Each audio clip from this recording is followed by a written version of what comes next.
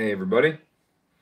I mean, by everybody being nobody, because nobody's here yet, but this will show up on replays and stuff. So I don't want to waste a whole lot of time waiting for people to show up and to get my multiple points out and across. So today was an interesting day. Um, I have been working on this BRZ for a couple days that a guy brought me, and he was worked on by somebody who's not really good at working on things, unfortunately. And they did a lot of stuff wrong. The car has a lot of issues, and it took me 2 days to get it into a point where it would actually even start. Um, one of them was that they improperly installed the fuel injectors, and that's never a good thing if you do them wrong. One of them, it they actually they folded the O-ring enough that it wasn't leaking until I touched the O-ring. Then it blushed out a bunch of fuel. Actually, that was Lane that touched it, but um, the other one was the wiring. The pins for the connectors weren't even fully seated in the connectors, and they were stripped back so far and twisted together that the 12-volt power to the injectors and the signal to the injectors was shorted together, twisted together, and then taped together. And the pins were even fully pushed into the connectors, so it was making contact with the injector anyways, even though the ECU was shorted to ground. Basically. Well, it was shorted to ground, but the signal to the injectors was shorted out. So that was bad. And then the subframe wasn't even bolted tightly. A couple bolts were loose. The suspension was loose. The header wasn't even bolted all the way. The nuts were halfway down the studs. And then the oil return line was JB welded or something into the oil pan with a rubber line wrapped in heat wrap laying against the header. Um, the heat wrap is one thing, but it ain't gonna last, that's for sure. So that dude's got a severe or a highly likely chance of having major oil leaks and potentially a fire. The leaks already. I ran for like 10 minutes working on tip in and getting the injectors going. He put 1050s in this thing, in this BRZ, with a tiny Tomioka turbo kit. Like, there's no need to put injectors that big in it, but he did. And so, unfortunately for me, as a tuner, that makes tuning the port and direct injection together really a fucking whore. I'm not gonna lie to you about that. That's really a whore. Um, but the tip in is just now starting to get pretty good. It still runs a little lean after in post start. Sometimes hesitates a little bit, and once or twice it dies right in post start. So I still have to work on that a little bit, richen it up some. It's got that blow through math that so many people do on the BRZ turbo kits, which is just horrendous. I wish they didn't do that. So I used the ECU Tech Race ROM, put it in speed density, and I'm going to use that. Um, I might blend in the math a little bit with that, just for some stability, some accuracy in the readings. But in the end, the car is going to be good. We're going to take the oil pan off of it tomorrow or Monday and try and weld in a proper oil return line, and then get something metal and not rubber up against the header, right? So we're trying to get some metal run and get it off of the header and pull away from it. Right now, it's like up against it, and that's just not safe. I got my haircut today. No more mullet. No more mullet. My hairline does not support the mullet. It just goes too far back. So that's gone. Careful with your background. Two pubes. Yeah, well, I got a lot of them. I roll around. I don't care. I don't care. They can suck a fatty. It's airsoft. It's airsoft, right? But I appreciate your concern on that. So I dropped my phone again because I'm really good at that. So the title of this video says "Put the anxiety port in the glove box," and the reason I'm saying that is because I got home and I had 3 emails, 2 people who were tuned by somebody else asking me if I'd retune their car, and then one of them is a car that I tuned a while back, and he's telling me I'm having issues with your tune, and he goes through and proceeds to tell me that he occasionally gets negative 1.41 and 2.8 when he's cruising in fifth and sixth gear. Just breathe. Just breathe. Yeah. So feedback knock in cruise is no big fucking deal. And in fact, it should happen on occasion. And if it doesn't, then frankly, your car is either tuned way too conservatively, or the knock control system is not functioning. Um, 1 or 2 counts of knock is completely acceptable and should be expected. If it's not, if it doesn't happen at all, then you're losing fuel economy. You're losing Um, you're increasing emissions because now you're burning too late.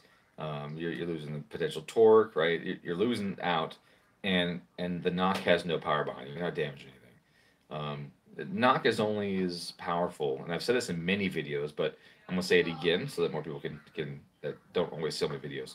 Knock is only as powerful as the remaining air fuel mixture that's in the chamber when the knock event occurs.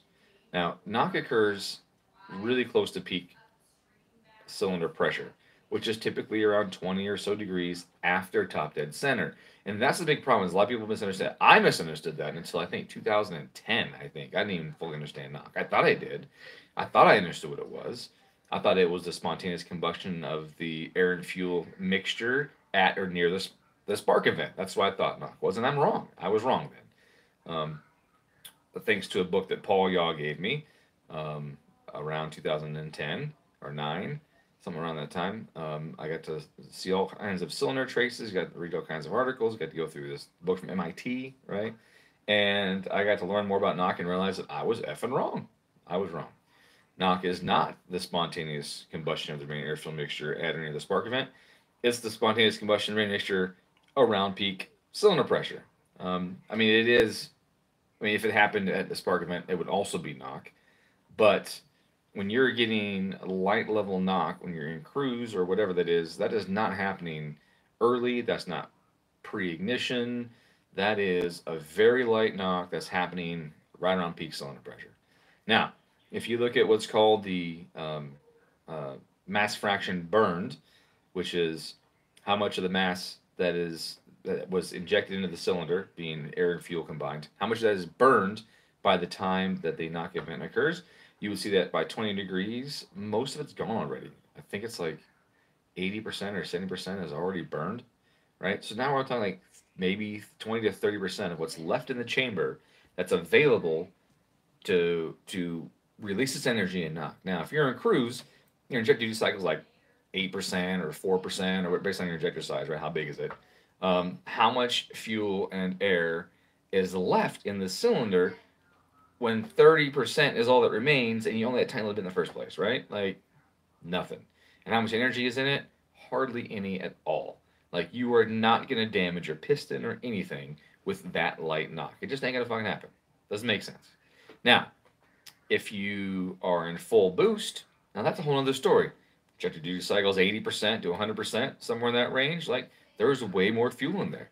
There's way more energy available in the remaining air fuel mixture, even at 20 degrees after top dead center.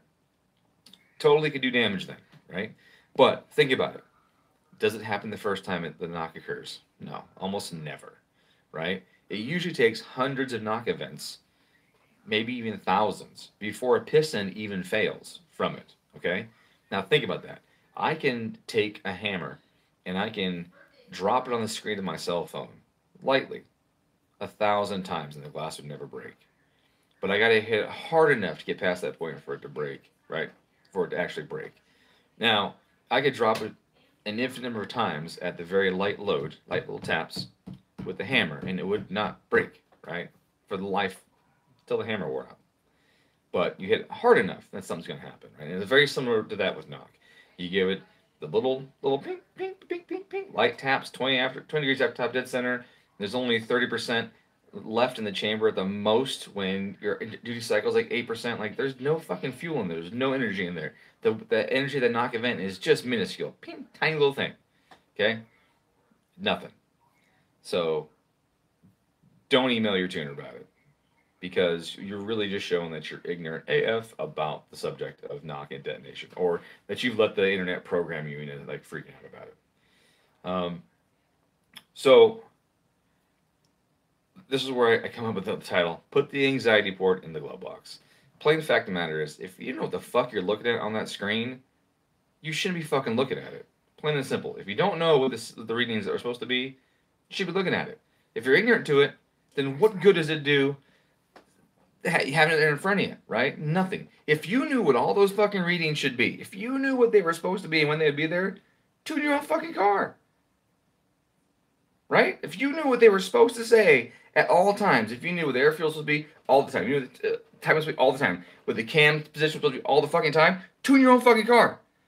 Right? Like, Sorry, it's very frustrating when I get these emails from people that are like, "Oh, you got negative 141."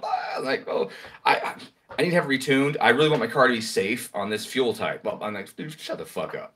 Like, give me a break." So, put the Anxietyport in the glove box. You have no idea what the hell you're looking at. Just fucking leave it in there. Keep your eyes on the road. And not just that, but if you're staring at that fucking thing, you're not looking at the road when you're driving anyways. And honestly, like, and if you look at the road and then glance at your port again, right? Something happened at some point in time, and that point in time is past. And the context in which that event happened is lost. And those values don't mean shit without context. AFR, 14.7 at idle, fucking perfect. AFR, 14.7 at full boost, not fucking perfect. That's a problem. AFR, 11.2 in boost, excellent. 11.2 at idle, that's a problem. Timing, 45, 50, 55 degrees in cruise, you're all right. Timing, 45, 55 degrees in full boost, something's really wrong. You know what I'm saying? So if you just glance and see that, oh, I had a peak of 70, I had a peak of -2, I had a peak of whatever, right? That you're not getting any context out of that. Like, there's no data there that's helpful. So, I mean, and the only other thing that you could potentially even look at is the dynamic advanced multiplier or condition advanced multiplier based on what system you're using, right? Your DAM or IAM, right? And all that is just an octane readout, right? The history of the knock history of the car gives you what is basically an octane readout. Hey, your octane dropped a little bit. The car saw more knock. We pulled timing down a smidge, and now everything is groovy. That is exactly what the system is designed to do. If your system ain't at 1.0 all the time, so fucking what? Like, oh my god, the system, oh, my dam dropped to 0.8. Holy shit, my car's broken. No, dude, your ECU is working and doing its fucking job. It saw something, it didn't like it, it's protecting your engine. There is not a fucking fault with that.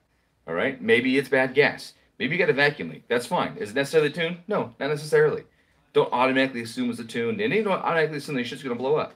It could have been that your AC compressor kicked on at the same time you were shifting, going up a hill, and that the squeak or the chatter or something banged and made the knock sensor hear that fucking noise, because it hears noise. It doesn't hear knock. It hears noise, right? And that at the right time with the right load was enough to drop the dam enough, because the engine's like, oh, we're knocking, and it wasn't, right? So you don't fucking know. It's kind of my point. So put the damn thing in the glove box. Don't sit there and stare at that. Don't use that fucking gauge pod mount where it goes in a vent on the left side that blocks the airflow to the window and shit. That's fucking trash. Get that out of there. And don't have that shit in the pod and take your tuner either. I can't put my cable in the side of it. Right? I can't put my cable in the side of it because your export's up against the A-pillar in that fucking pod. And then if I pull it out, so I can't get my cable in the side of it, well, now it's across the damn car. The cable's not fucking long enough, and I can't use the cable that you brought. This export's running a goddamn dash in this thing and held in there. Like, this is stupid. Don't do that. That's stupid shit. Don't do that either. I guess this is now Dummy's tuning pet peeves. And here you go. But yeah, so Anxietyport in the glove box. If you don't know what the hell you're looking at, you shouldn't be fucking looking at it. That's just plain the way I feel about it. What else I can talk about? The BRZ. Now, with that being said, with the BRZ, back to that again. I'm using ECU Tech on that. Fuck, I hate that software. It is so terrible. It is so counterintuitive. It is so cumbersome. It is just... I really hope they had fucking improved it. By now, they haven't. Like, it's so many steps to do just basic shit. You're like, come on. Now, it's got cool features. I mean, it has boost control for the BRZ built into it. That's freaking awesome. It's got like 5 maps that you can switch to. That's awesome. It's got flex fuel for the BRZ. That's awesome. It's got all kinds of cool features for it. Just their software sucks. I don't know if they like screwed it up a long time ago, and then we're like, well, everyone's used to this shit, or keep like that, or somebody that actually thinks it's good. I don't know which way it is, but it is not good. It is so counterintuitive and so cumbersome to do just basic shit. Well, you want to flash the ECU? Oh, okay, well, you got to identify the ECU. Then you go over the tool thing. Then you get over the program ECU. Like, it's just fucking give me a button. Like, click, flash. Everything else in the world has a flash button. But not them. You got to go through menus to get to a point where you can flash a fucking ECU. It's really annoying. So, anyways. What else? I think that's it, really. I just want to tell you, put things in the glove box. Talk about stuff with the BRZ. I'm excited for it to actually get working here. It should be fun once you get all the little stuff fixed. Turbo BRZs are a blast. The GTR is getting closer. We're fixing a lot of problems. Oh, that's what I want to show you. That's what it was. I remember now. So this is it's a rendering of something I did. Let's see, is that showing up? Okay, it's showing up. This is a flange to go from the T4 to the V band of a GTX 35 or tile housing. Now, that's just the pipe, but that pipe is the appropriate size for this V band, which is what the GTX goes to. Now, I don't have this as part of that because I can leave myself some room to manipulate it. But right now, the one that's there is about a 3-degree tilt off this axis to get the turbo to fit in what it's at. But the cool thing about this is, I mean, the price ain't cool. It's like $400 and something to machine it, which makes sense. I mean, it's going to be a solid block of 304 stainless that we have machined this out of. But I can do the cross section on it and see, hey, look at this beautiful transition that I have in here. There's no weld beads, there's no slag, there's no square flange going to a pipe that's pressed in, right?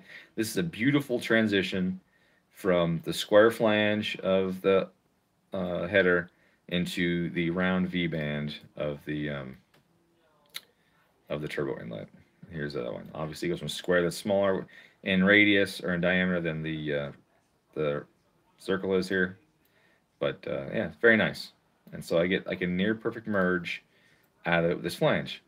Now the cool thing about this is that even though I make it tall enough to do the degree taper on here, I'm gonna have like 4 of these made. I can still go and I can cut it flat and put the flange on top again and have it just be a regular adapter for T4 to the V band. So that's going to get machined here in the next week. It's going to take a little bit of time, but it's going to be cool.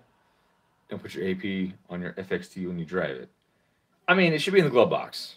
That way, if you do pop a check engine light, or you decide you're going to like go somewhere, you want to valet mode that thing or something, like, you know, at least the glove box, it should be able to be used if needed. But if you're staring at that thing and you don't know how you're supposed to look at it, like, it doesn't make sense to me. I don't get it. I'm doing something. There's a number. Yay! Like, I'm sorry. I don't get it. Anyway, so this is the flange I got for the GTR. I designed a couple others. I was looking at the cost associated with the cost associated with making it and how well can I make them merge. This one's very short, but I made it taller so I could add a little more merging depth to it. You see here, it's got a little more merged depth to it.